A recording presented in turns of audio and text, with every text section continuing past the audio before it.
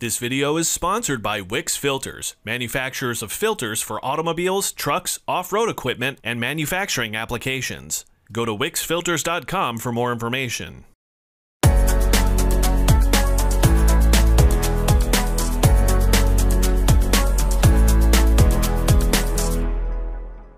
Mirror, mirror on my screen so bright, who's the coolest FE editor in sight? Tess, that's a phone camera, not a mirror.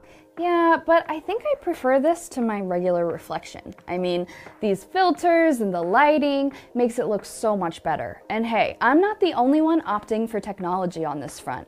Just recently, I got to take a quick trip down to Lexington, Ohio to find out more about Stoneridge, a technology component provider for the heavy-duty commercial industry, who proves just how effective technology can be compared to traditional mirrors. FE was on site for an in-depth look into the company's vision and safety product offerings for the commercial vehicle market, specifically its MirrorEye technology.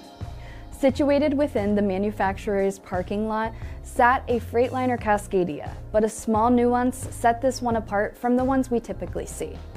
Notably absent were traditional West Coast mirrors. In their place were advanced cameras with screens mounted on A-pillars inside the cab, capable of giving the driver a full picture of its surroundings. Here's Mario Gafencu, in charge of fleet operations, testing, and validation with Stoneridge, to give you a system rundown. So first of all, MirrorEye. What is MirrorEye? It's a camera monitoring system to replace truck mirrors. It's a simple idea. Provide the driver with the side views. Okay. Providing it with high-definition digital cameras on the outside and high-definition digital displays on the inside, but it's a complex system. Mounted above the doors, each camera provides the driver with increased visibility through wide angle and standard views. Additionally, the system comes equipped with a right side look down and rear view lens. This aims to eliminate blind spots, especially those on passenger side that can lead to collision or other close calls. Cameras on the outside, 5 cameras, and then we do have 3 monitors on the inside for the MirrorEye system. So we have a driver's side monitor, and we're providing the regular view and then the wide angle view at the bottom, just like the regular glass mirror outside provides view.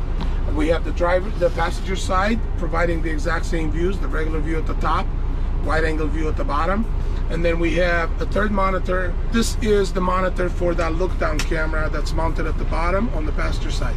Looking at the video, you might have noticed that each side wing comes equipped with 2 cameras. However, both are never active at the same time. Instead, one is for redundancy's sake and will only kick on if the other has technical issues or failure is detected. If anything happens to the first camera, the system automatically flips to the secondary camera and it'll display the exact same images to the driver because they're mounted literally side by side. Coated with a hydrophobic layer, the camera lens is able to repel dust, water, and dirt. For those operating in colder climates, the system is additionally heated to ensure ice and snow won't obstruct the camera's vision. When it comes to driving in the dark, the fusion of infrared lights, filters, and high-definition vision allows the system to maintain clear, precise imagery, even as the sun clocks out for its night shift.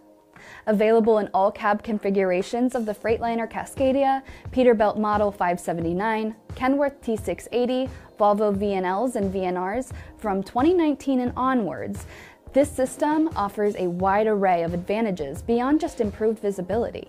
Eliminating that improves visibility right away for the driver, and it also cuts down on stress and fatigue and anxiety on the driver. All that moving around for 8-10 hours a day, that's not normal. Looking almost 90 degrees on both sides, to see your surroundings in the mirrors, it's something that really fatigues the driver. I call drivers aerobics, because they're constantly moving in and out of the seat. Yes. To be able to look around the mirror and also get a different angle to see even where the trailer is when they make their turns. Enhanced visibility is not the sole advantage that fleets can reap through this adoption of camera technology. The choice of retaining or discarding side mirrors while implementing this technology is completely at the discretion of the customer, but Mario notes that electing to remove them can yield a 2 to 3% increase in fuel efficiency, attributed to refined aerodynamics and reduced drag forces. According to Mario, initially spending some time, around 2 to 4 weeks, with both the camera system and the mirrors allows drivers to get familiar with the concept.